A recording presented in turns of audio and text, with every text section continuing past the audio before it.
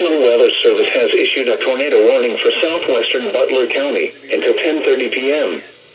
At 10:12 p.m., a severe thunderstorm capable of producing a tornado was located near Augusta, moving northeast at 50 miles per hour.